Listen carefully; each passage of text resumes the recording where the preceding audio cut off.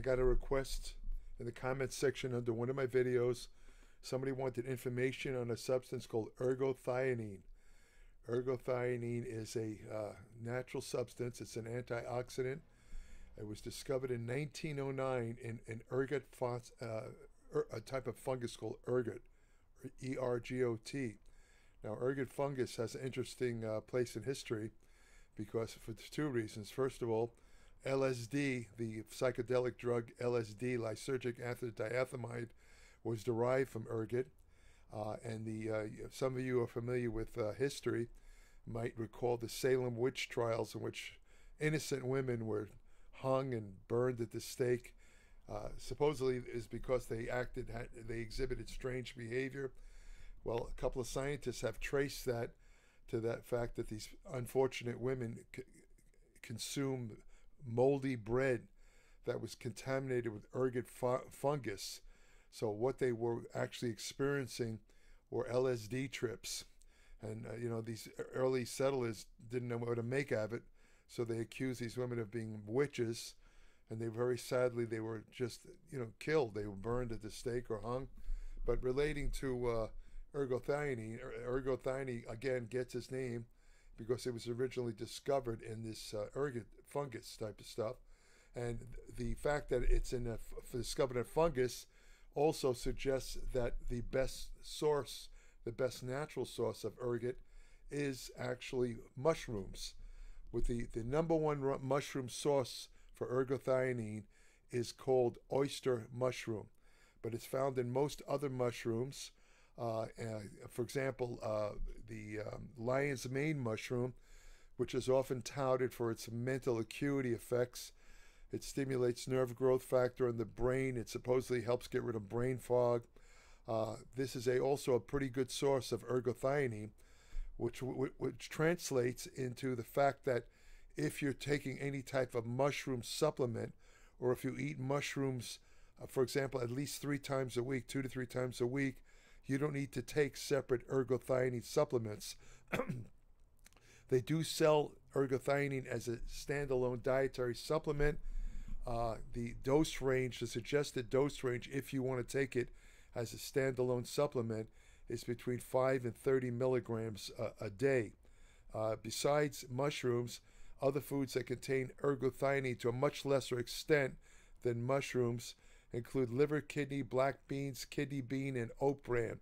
Now, they do contain ergothioneine, but in much less quantities than mushrooms. Mushrooms are by far the highest source. Again, the mushrooms with the highest natural content of ergothioneine are oyster mushrooms and the mushroom called bolete, B-O-L-E-T-E, which frankly I've never heard of. I've never heard of. When you ingest ergothioneine, it's also found in the human body in red blood cells and the lens of the eye, semen, and skin. Now, what does it do in these tissues? Well, it functions as a pretty potent antioxidant. Your body is constantly producing byproducts of oxygen metabolism. It's part of life. There's different names. Some of them, sometimes they're called reactive oxygen species, or ROS. A more common name is free radicals. These are unpaired electrons that pair with regular paired electrons. Well, I don't want to get into too much technical chemistry, but suffice to say that free radicals have a reputation of causing cellular damage, especially to fatty membranes, cell membranes. They're associated with a number of diseases. The body has its own antioxidant system composed of various enzymes, including superoxide dismutase, catalase, and glutathione. Interesting fact about glutathione, it's one of the main liver detoxifying substances. Glutathione is what actually breaks down or helps detoxify oral anabolic steroids. If you take too many oral anabolic steroids, you could actually deplete the glutathione in the liver, which can actually cause some of the liver swelling or hepatitis that results from high dose use of oral anabolic steroids. Now, the glutathione, just as tangentially, it's not part of this video, but in case you want to increase your glutathione a really good way is to take a supplement called N-acetylcysteine. Also, they have cysteine residues found naturally in whey protein that also increase glutathione. Glutathione itself is only composed of 3 amino acids. That's all it is. It's a very potent antioxidant. Now, glutathione interacts with ergothioneine because ergothioneine helps regenerate when glutathione helps, let's say, neutralizes free radicals. It's degraded. It breaks down, but ergothioneine can actually help regenerate glutathione. So you could say that ergothioneine works together with glutathione as together they give you a very potent antioxidant combo. Ergothioneine itself is a derivative of the amino acid histidine. In other words, it's made from the amino acid histidine. It's what they call a thiol compound. In other words, it has sulfur in it, and that's just the way it's structured. It's basically it starts with the production of ergothioneine begins with the methylation of histine to produce something called histine betaine or hyrocyanine. I don't want to slip into getting all the all the chemistry behind it. So let's just talk about why somebody might be interested in either consuming foods like mushrooms that contain ergothioneine or in taking straight ergothioneine supplements. Either one. In other words, you don't have to take both. If you're eating mushrooms, either food mushrooms, ergothioneine is stable. So if you cook the mushrooms, you're not going to degrade the ergothioneine that's contained in mushrooms. So if you're eating any kind of mushroom, with the best one being oyster mushrooms, you're going to get more than enough ergothioneine. You don't have to worry about it. There's a lot of some ongoing research related to ergothioneine. As I said, the most prevalent research is in relation to its function as an antioxidant. It helps combat oxidative stress. Free radicals, these byproducts of oxygen metabolism, they can damage cells, proteins, and DNA. Because of that, they're involved in the aging process. They can cause DNA mutations that can either speed aging or actually promote cancer. Ergothioneine can neutralize these free radicals, and in that sense, they offer good antioxidant protection. And of course, because of the effect on DNA, they also help decrease the appearance of rapid aging. They make your skin look better. They reduce the effects of aging on the skin, such as lines and wrinkles. They help to maintain the skin's elasticity and also prevent the rapid breakdown of collagen. The two main skin structural proteins are elastin and collagen.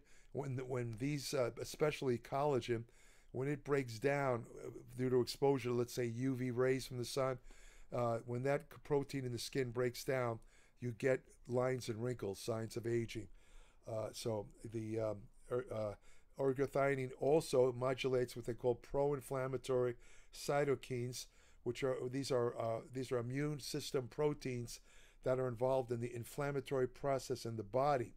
The inflammatory cytokines gain some relative prominence during the COVID-19 pandemic because a lot of the most serious side effects, such as lung failure, where you had to be put on a respirator, they were caused by a massive release of inflammatory cytokines.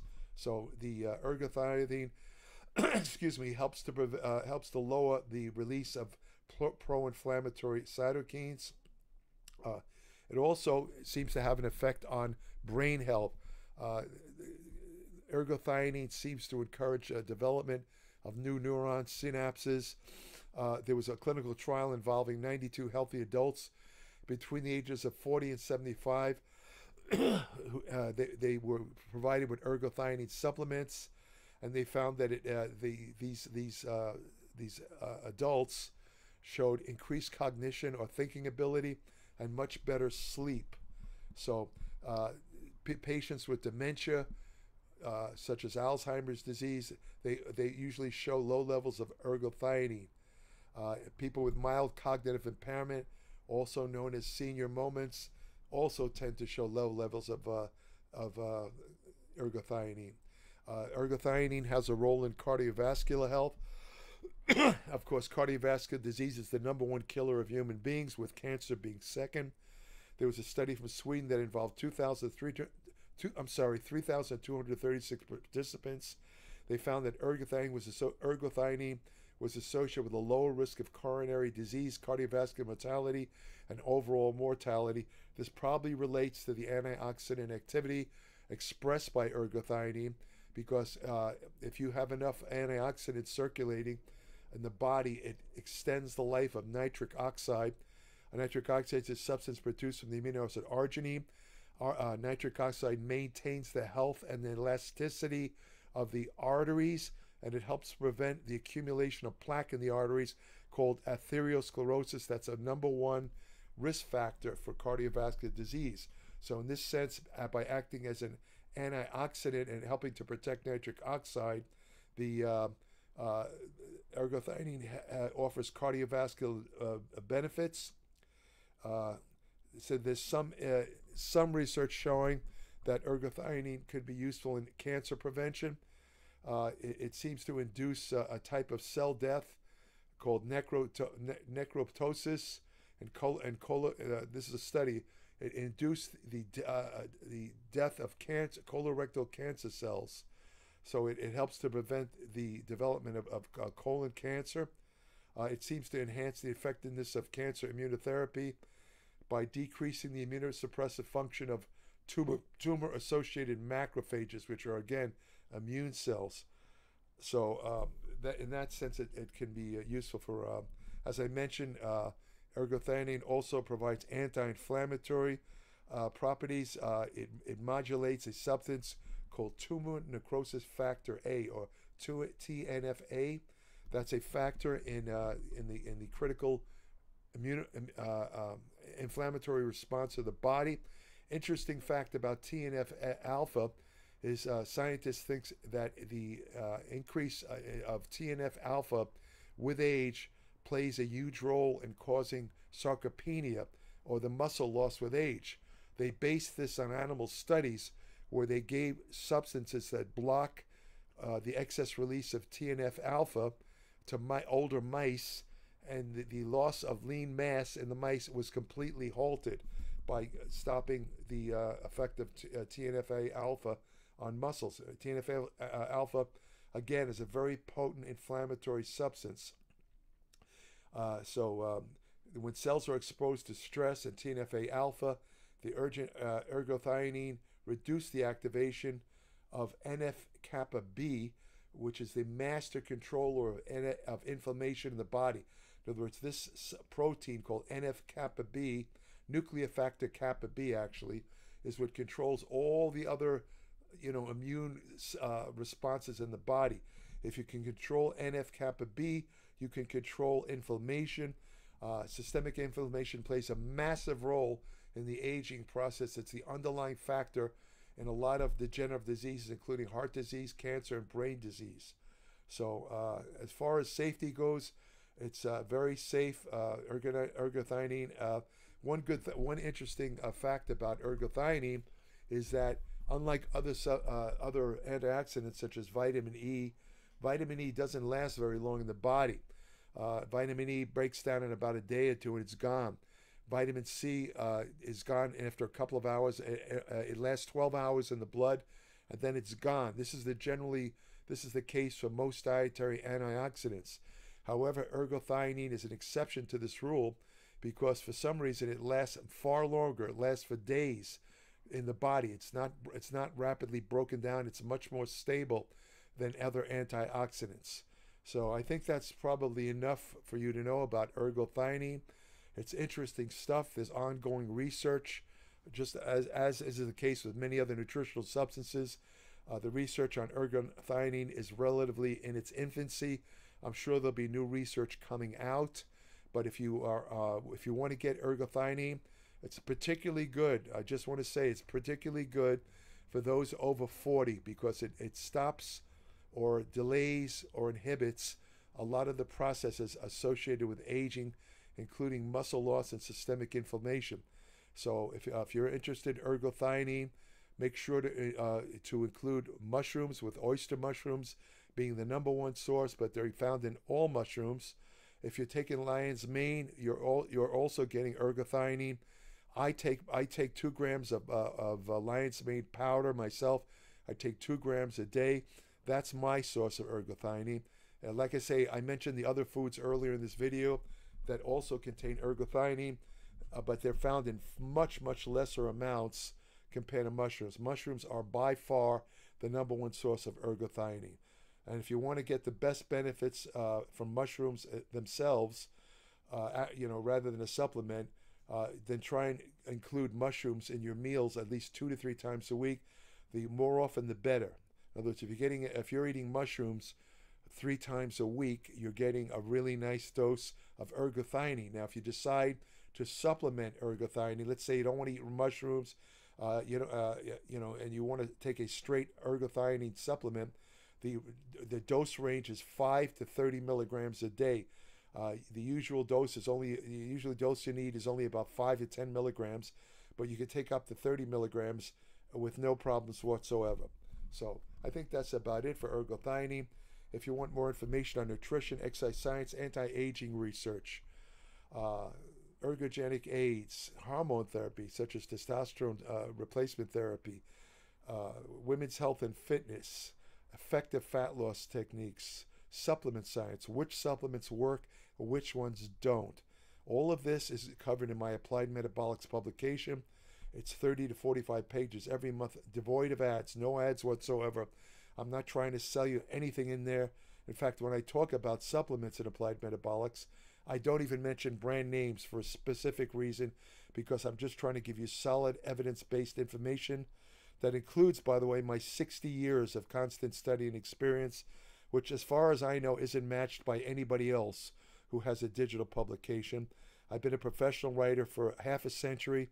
I have probably 15,000 published articles over the years. I've worked for all the major bodybuilding magazines. I was a science editor of Muscle and Fitness for over 10 years.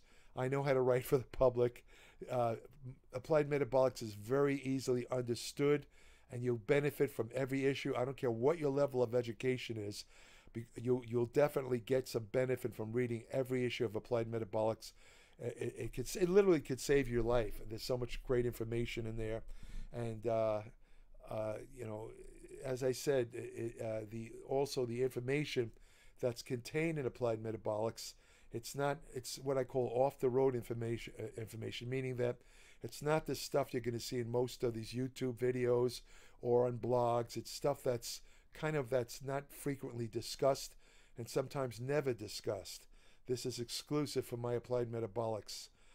So subscribe today. It's at www.appliedmetabolics.com.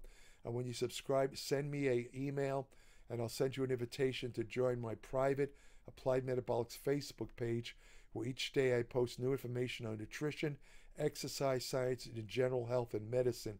I have an email portal on my Applied Metabolics webpage where current subscribers only could send me short questions about anything they read in Applied Metabolics or anything that they're curious about pertaining to nutrition, exercise, and general health, and I will answer the question in appreciation of this subscription. You could look at that as kind of a bonus for subscribing. I don't know if there's anybody, as far as I know, there's nobody else who has a digital newsletter who personally answers questions from the subscribers. I think I'm the only person that does that, but that's exclusive to subscribers. I don't answer unsolicited questions because I only have limited amount of time, and I want to devote that to the people that are supporting my work. So what else can I say?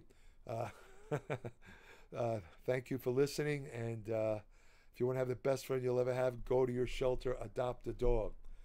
Take care.